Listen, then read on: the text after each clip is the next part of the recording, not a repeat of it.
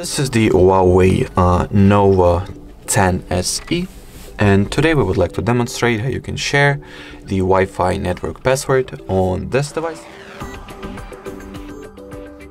First of all, you gotta swipe downwards from the right part of your status bar in order for the control panel to be, well, launched. Then locate the Wi-Fi shortcut, touch and hold on it. Once at the Wi-Fi settings page, choose what network you would like to share the password of. I'll simply go with the one that I'm currently connected to.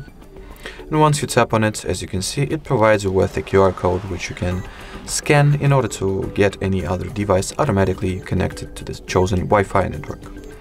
Alrighty, so that will be it for this video, guys. Thank you so much for watching, and bye-bye.